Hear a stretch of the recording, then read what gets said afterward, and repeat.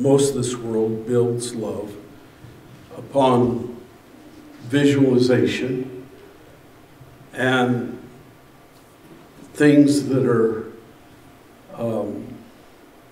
how beautiful somebody is, what their body proportions are, many other factors which tend to all change after you get married. And your sand shifts and things happen and you get sick and old. And 2 weeks after I was born, my father was in the hospital. Excuse me, not expected to live. And you never know what's going to face you when you're married. If you're blessed to be with somebody years and years, you are blessed. But there are no perfect spouses. And let me just share with you one of the biggest lies of the enemy is that if you had just done this, that, or the other thing, why, you would have a happy marriage, but it's all your fault that you don't. I was thinking about this subject and looking at some of the factors of our life. And my wife and I have been married quite a long time. And both of us like to come home because there's this little 4-pound dog. Looks like it got a haircut with a string trimmer. But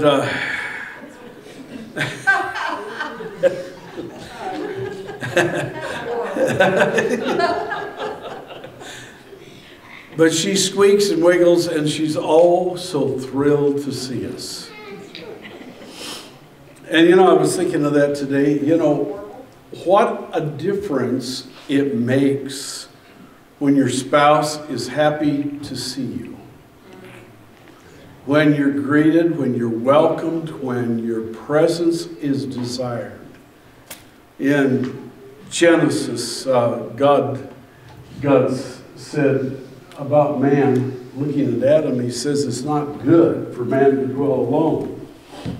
And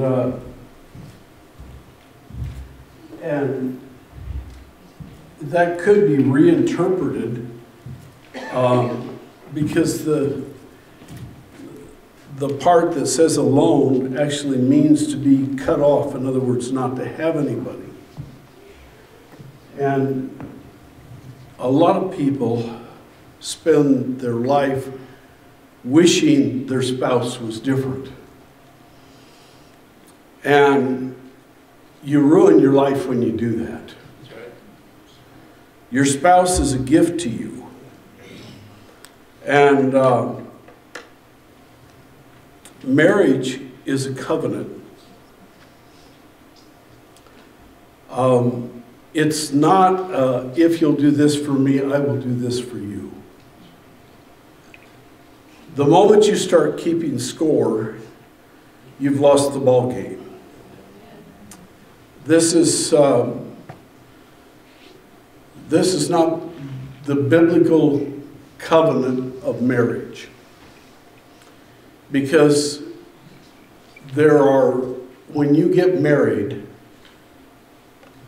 there are many, many things that you have to lay down in order to achieve marriage. It's not the fulfillment of all your hopes and dreams and wishes. You're not going to have that.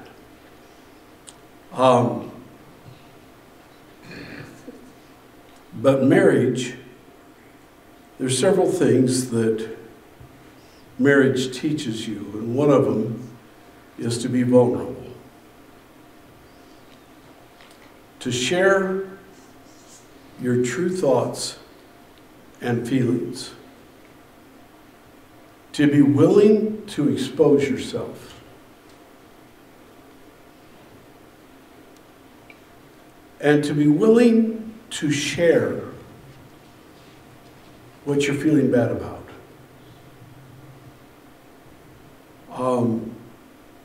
being willing to talk it through, and having somebody that's being willing to listen to what you have to say.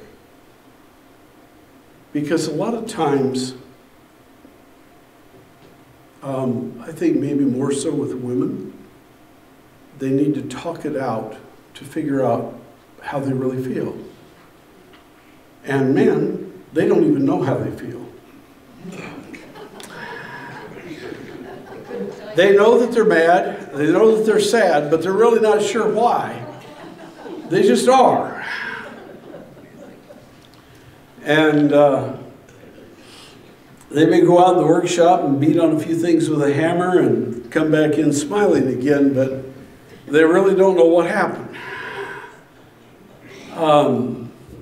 Jump in the car, you know, do something. But marriage is being vulnerable. And one of the things that you learn in marriage is that you can be happy without all your dreams being fulfilled. Happiness comes from the inside, not from the outside. There is no possession that will buy you happiness. A possession is just something else to take care of. Like a carburetor on an ATV, for instance.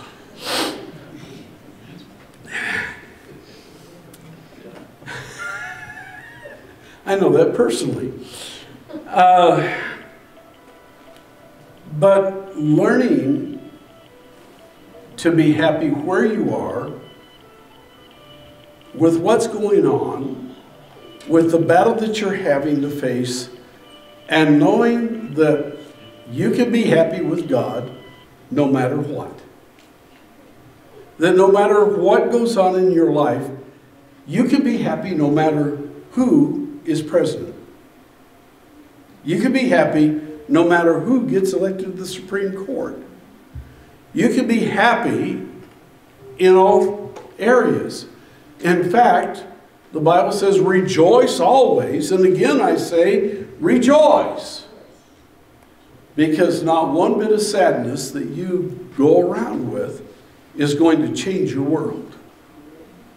You cannot be sad and change your world. You cannot be miserable and change your world. You cannot be anything. Because your world is something for you to live with in life. But one of the greatest gifts that God gives us is having someone to love. One of the greatest gifts that we have is when God gives us somebody to love, and we go and see that as a mission. Not to be a doormat, but just having the gift of somebody that we can show love to, that's ours, that cares about us. Marriage is a covenant. A covenant is designed and made for mutual benefit, but it's also made for benefit.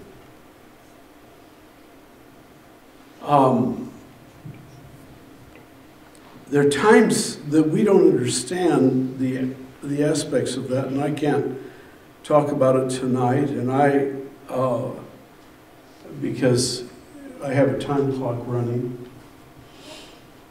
But very often marriage counselors spend hours and hours trying to teach people how to talk to their spouse so their spouse will open up and share their heart.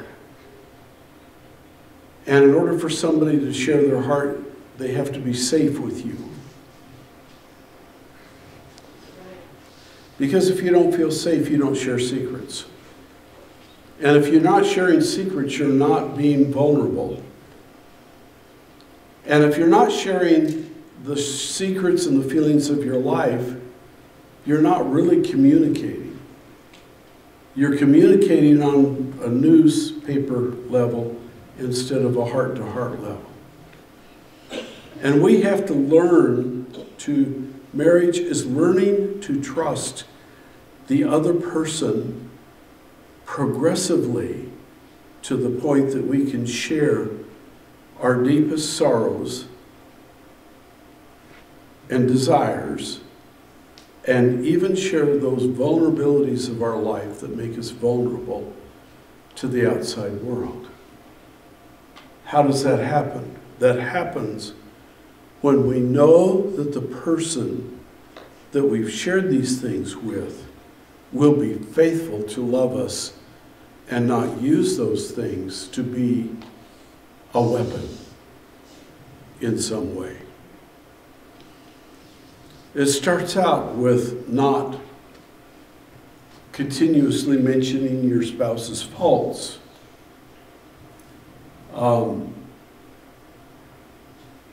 It seems to be something about life that the thing that we criticize, we often find out in our own life. And one of the greatest gifts that God gives us is just the little things of being together and sharing our lives with each other in a way that we can appreciate it. The thankful heart doesn't have to have things a certain way. The thankful heart says, thank you, Lord, that I have food in the cupboard. Thank you, Lord, that we have a car. Thank you, Lord, that we have a roof over our head. Thank you, Lord, that I've got clothes to wear. And practicing that thankfulness for what God has given us allows us to form a relationship with the other person where we are less drawing from them for our happiness and more realizing that God has given us this gift of the other person, and it's not about what we achieve. It's not about any of those things. It's about that personal sharing of love one to another. I had a great aunt that to me was so exemplary of agape love. In fact, the 5 Greek words that we normally associate with love in the Greek language very much describe various forms of love. And they kind of form a progression. Most people get married when the hormones are high. And so there's eros and epithumia, desire and erotic drive that's there. But then along with that, you realize after the honeymoon that there's a person that's living with you that you have to get along with. And so you need a little bit of phileo, the brotherly love, to go along with it. And so then you realize when things aren't going well or the other person isn't feeling good, that you have to love them even though they're not easy to love, and agape is necessary at that time. And then after a number of years of being with them, you realize you have something called storge, which is the familiar love that we have because we've been around each other and sharing with each other for so many years. And yet all of these things are part of marriage. Marriage is a part of all of them. And without any one of those components, you don't really have a marriage that's desirable or that type of a relationship. As you get older, it's having the friendship, it's having the people to share your life with. My great aunt, was mostly blind. She had a detached retina. And her greatest joy was calling people up and seeing what way she could meet their needs. And she would go around with clothes that were held together with safety pins. And my mother would try to get her to get some clothes, and she just wouldn't do it because it was a waste of money. And she could still wear this. And my grandfather, kind of similar. My mom, he had this old chair he used to sit in. He retired from the gas station and went home and watched TV. And he had a little black and white, refused to upgrade to a color one. Took a lot of convincing to get him to do that. And he would sit there, and one day my mom bought him a Lazy Boy.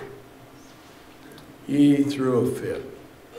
How dare you spend your money on me? Mom drugged the Lazy Boy in there, and he was upset because she had done something for him. And yet he had spent his life doing things for my mother. That was his goal. I thought to myself, how much that is like the Lord, who loves us with a love that is only focused on trying to bless the other person. To focus on how can I meet the need of somebody else? How can I be a blessing to them? And sometimes one of the greatest blessings that we can give are compliments. That all of us need to feel valued, don't we? We need to feel valued. And speaking into somebody else and saying, you did a good job. You look good today. I like that outfit on you. Just the littlest tiny things that don't cost a nickel can be some of the greatest things. You did a good job cooking today. The house looks nice. All kinds of different compliments. Thank you for helping me with this, or thank you for doing that for me. And sometimes we get so used to the things that the other person does, they feel like it's totally unappreciated. And, you know, I thank God for a wife that does the laundry. Amen. That's a good thing. Amen. It's nice to pull that drawer open and see something in there to put on. My mother, of course, decided that I needed to learn how to do certain things. And we were raised to learn how to do laundry and to cook and to iron and to do things like that. But you know what? It feels very special when Joanne does something for me. And once in a while I do something for her that she considers special too. And I try to. I don't always succeed, I don't think, but I try to. The other people that God gives us, and whether we're married or whether we are not married, God has given us people that we can love, that we can pour into. You know, Terrell's going to be here in a couple of days, and I was shocked when we first met him and we would go out to eat after church, and how Terrell would go out of his way to make a waitress feel so appreciated and loved. And he would brag on the service and brag on the food. I guess I've told you this story before, but we went out to Frost, which is just this side of Casa Grande.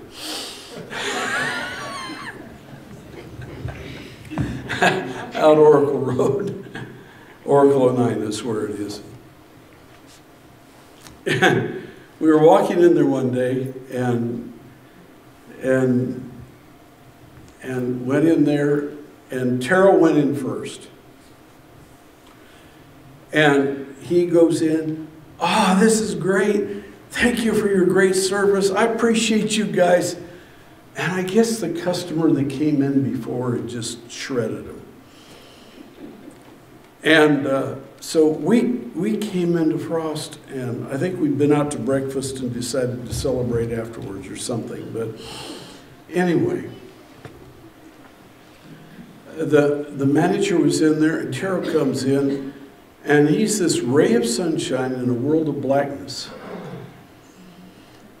And the manager says, "Your ice cream's free." They charge a lot for their ice cream. Yeah, they do. Well, yeah. It's a lot of money. But see, there's a hunger within every one of us to feel loved. Even as from its a little wiggly dog. We all want to feel loved. Amen? And I think marriage is about looking for some place to pour our love that God gives us on the inside into them. Just pour it in. Now, many years ago, there was a woman in the church, and there was a salvation message, and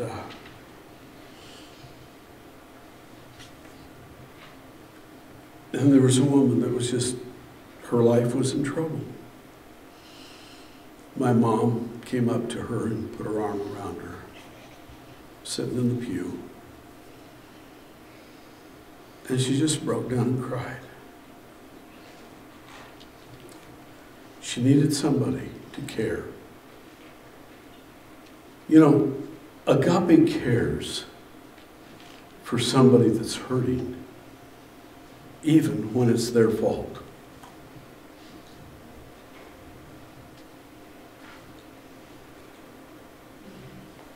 Even when the problem they're in is totally caused by them.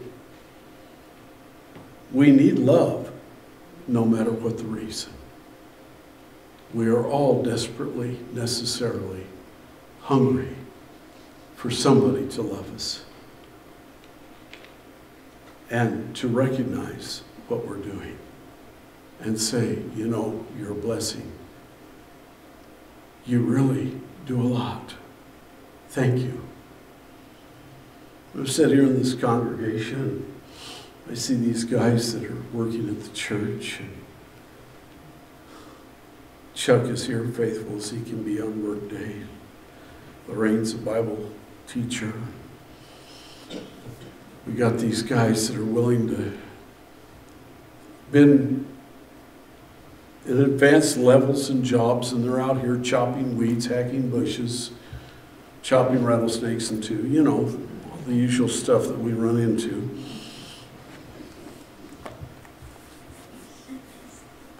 And they do an excellent job. Dean took our lift home, ripped it apart,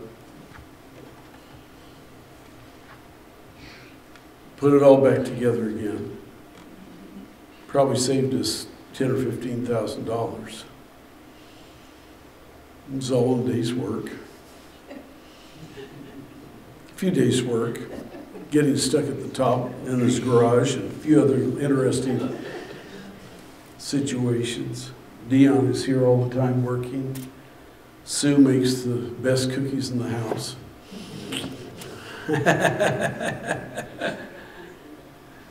And all these people, Jerry is a former boat salesman. I don't mean rowboats, I mean, yet he was here changing light bulbs and stuff. And I said that to say this, we are all valuable,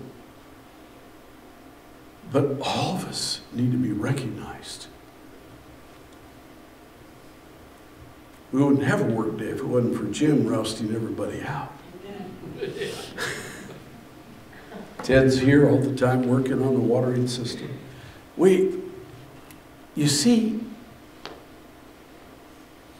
we need to value and to share appreciation for everybody that God's given us in our lives. And absolutely to say thank you for your faithfulness. Thank you, Joaquin, for being faithful to Sound Booth, and Carl, and all these other people. And Kathy brings me water, and John and Ashley are always doing music. And you know, everybody's doing something around here. They do. Pat's got writer's cramp from so many thank you cards and birthday cards that she writes out. So. We have people around here faithful in all kinds of different dimensions, but everybody is valuable. We just need to appreciate them for what they've done. I'm over time. God bless you. Lord, we just thank you for today. I pray, Lord, that this Valentine's season would not be based on the size of a gift or what words are said on a card or anything else. But Lord, that we would just show appreciation to each other and make each one of us realize how valuable we are to the other person. We thank you for it, Lord. And we praise you for it. And we ask your blessing upon every family relationship, every marriage relationship,